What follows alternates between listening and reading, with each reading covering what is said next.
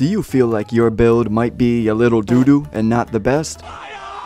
Or are you an absolute Chad with a godlike build, but you're just bored twiddling your thumbs, waiting for DLC to drop? Well, if you resemble either of those, then this video is for you, because here we have the top 8 most fun, unique, challenging, weird, cool, awesome, broken, and insane builds in Elden Ring. Yes sir, let's do this thing. But before we dive headfirst into these builds, just know that my channel here supports Project Orochi, the legendary clothing brand. A link to their website is down below. If you had a choice between unleashing giant red lightning strikes, incinerating your enemies to a crisp, or going outside to touch grass, which would you rather do? If you chose grass, then get out. It's time to leave. It's time to go. Get the fuck out right now. Go. Get out of here. Scram. But if you chose the giant lightning god option, then this build is for you. A dexterity faith build, executing lightning attacks for massive damage, wielding a keen Nagakiba, pimped out with the Vikes Dragon Bolt enhancement. Yes sir, your father will be proud to see you looking like this. For an Ash of War on the Nagakiba, got Spinning Slash or Double Slash. See, Double Slash is the sprinter with faster strikes, while Spinning Slash is the heavyweight, dealing powerful poise damage, likely staggering the enemy. Highly effective here, considering the Nagakiba has such a long reach, man. I mean, it's just so long and pointy and hard. That's what she said. Using the Gravelstone Seal to cast Dragon Cult incantations, Lightning Spear, Honed Bolt, Lanciax Glaive, and the big daddy of all incantations, the Ancient Dragon's Lightning Strike. This is the spell that you charge up to full power to unleash maximum damage and feel good about yourself, cause you're strong. You're a strong man.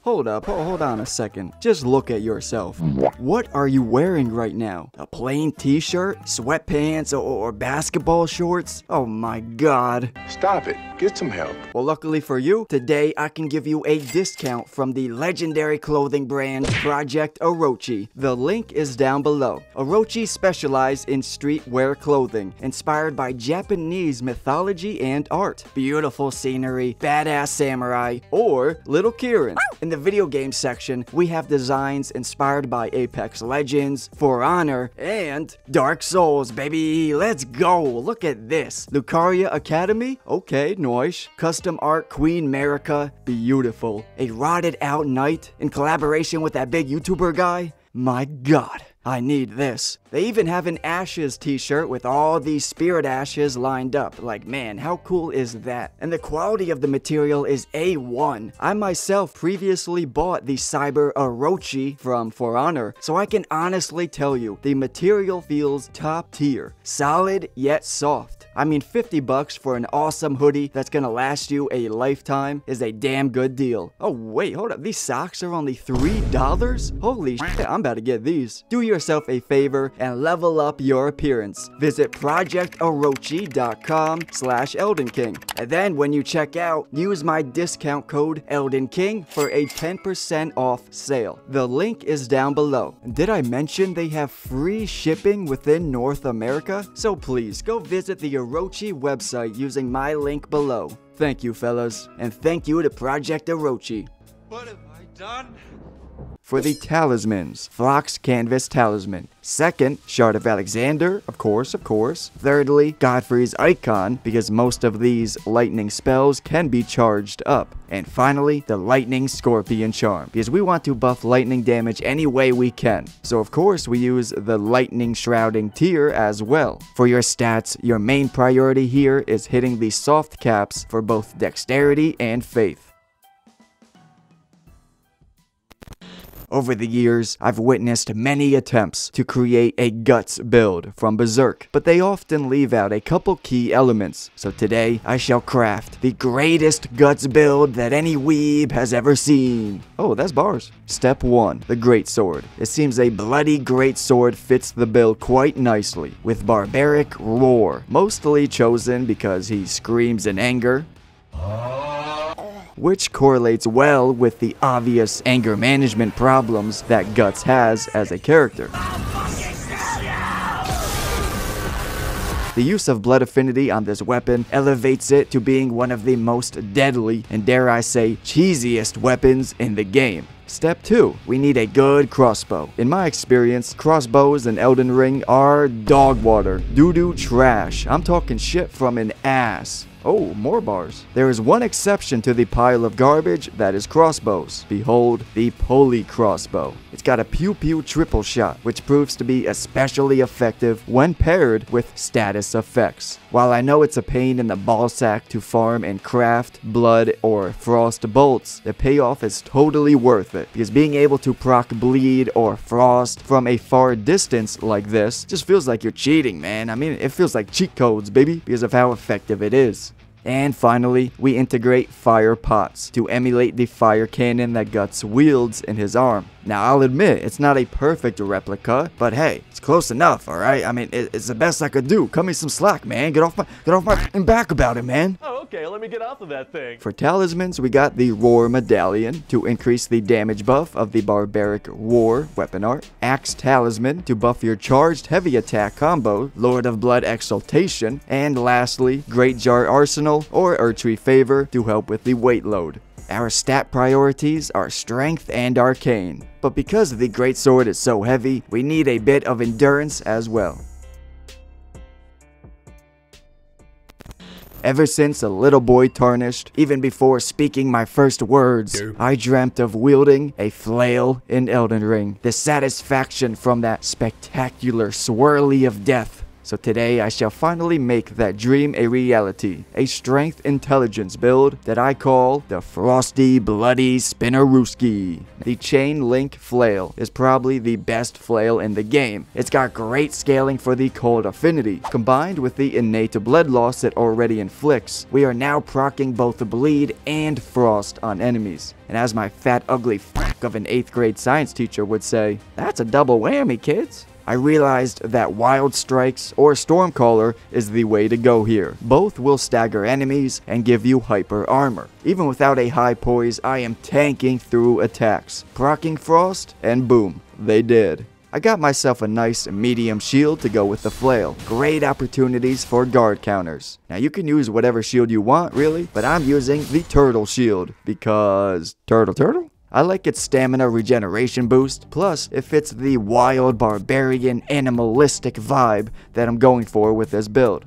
The first talisman we want to use is Shard of Alexander, of course. Lord of Blood's Exaltation for the blood loss. And then Erdtree Favor for the final spot. Curved Sword Talisman to buff those guard counters. Or you can use Rotten Winged Insignia to buff successive attacks, because you will stack consecutive hits with the Wild Strikes and Stormcaller weapon arts. So choose whatever best fits your playstyle. That being said, you can use the Thorny Crack tier in your drink as well. Now you want to focus on your strength level, then throw the rest into intelligence for a bit more attack power with the cold affinity. Some of y'all been asking for a pure incantation casting build, so here we have the Iron Madman. Any and all unique flame spells can be used here, so Black Flame, Blood Flame, or Frenzy Flame. Got Flame of Frenzy as your primary attack for general purposes. Black Flame is great for single targets like bosses. Then Frenzied Burst is your long-range sniper. Hey Bob, it's a nice day outside today, isn't it? Yeah, Tommy. You know, I really miss my wife and kids on days like these. This build really only works if you have a high faith level, like 70 to 80. With such a high faith, the Erdtree Seal has the strongest scaling compared to everything else. So it'd be most effective to double up on seals. Cast with the Erdtree while holding the Frenzy Flame Seal in your other hand, simply to gain that damage boost. Or when you go to use Black Flame spells, swap in the Godslayer Seal to get its damage boost to Black Flame. If you're feeling bold and beautiful and you want to get it real spicy, you can use the good old Iron Man strategy. Using Iron Jar Aromatic to get yourself rock hard, drink the Cerulean Hidden Tear for unlimited FP, then blast away with Unendurable Frenzy. Have yourself a grand old time. Now, just to make sure we have at least one melee weapon, I do have the Coated Sword. With such a high faith level, this weapon is deadly, and it fits the Iron Man theme for this build. The first talisman, we got the Flock's Canvas talisman. Secondly, Godfrey's Icon, because many of these spells can be charged up. And then I never leave home without the Radagon Icon on a purely casting build. And lastly, the Fire Scorpion Charm, because fire damage is important here.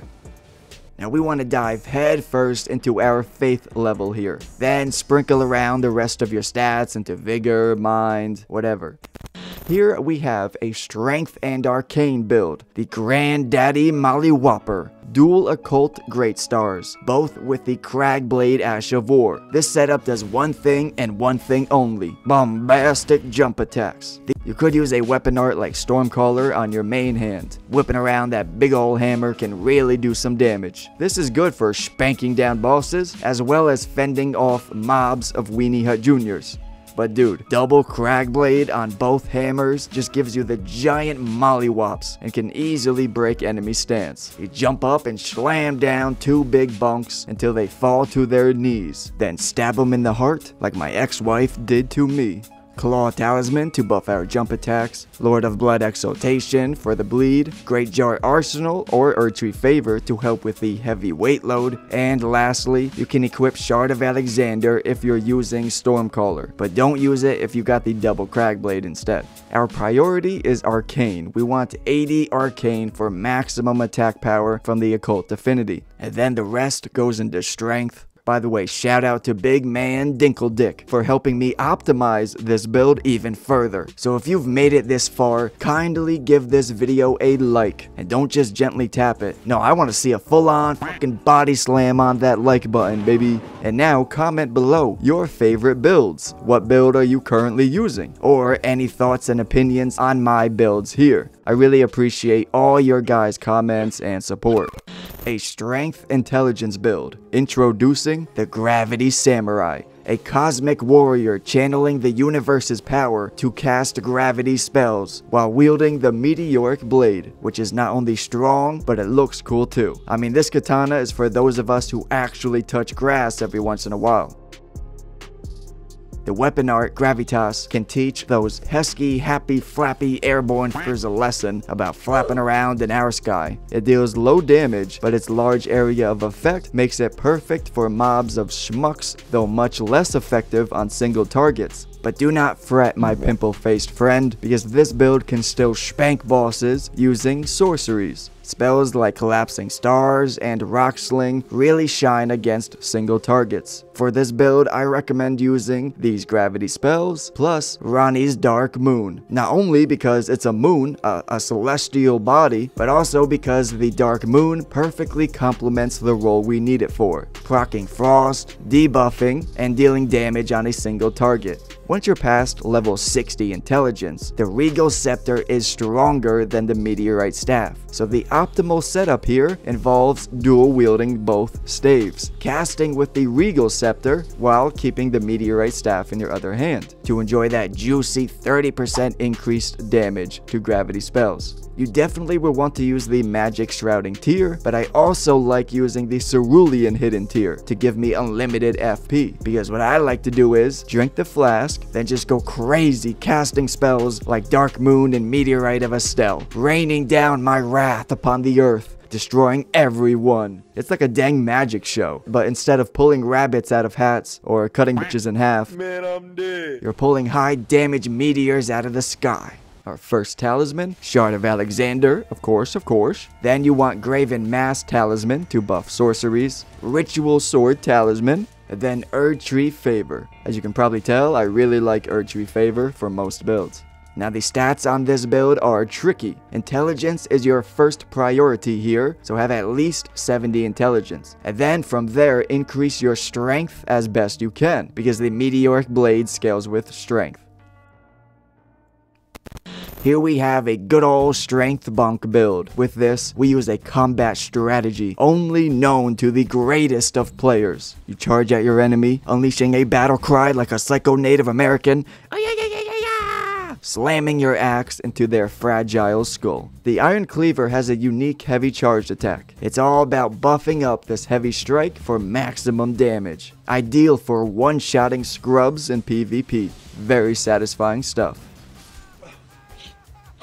we have a Fire Affinity Iron Cleaver with Royal Knight's Resolve. The Fire Affinity is worth using because fire type damage is so easily buffed. I mean, you got the Fire Scorpion Charm, you got Flame Grant Me Strength, and Flame Shrouding Crack Tier in my flask. So yeah, with the right strategy, Fire Affinity can yield the highest attack power. This deals major poise damage also, shattering enemy stance, leaving them vulnerable to critical strikes. Therefore, keep a Misericord Dagger on standby, solely to execute the critical strikes. It's the cherry on top for this bone-crushing strategy.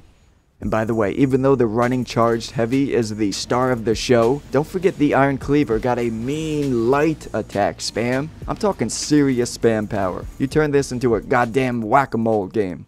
Axe Talisman to buff the heavy charged attack, Fire Scorpion Charm for even more fire damage, Dagger Talisman to buff critical strikes, and Erdtree Favor to help with the weight load from wearing heavy armor, as you definitely want a strong defense and high poise so that we can tank through attacks. For stats, we got 69 strength, specifically 69 because Giggity. 25 faith, so you're able to use the Flame Grant Me Strength and Golden Vow buffs.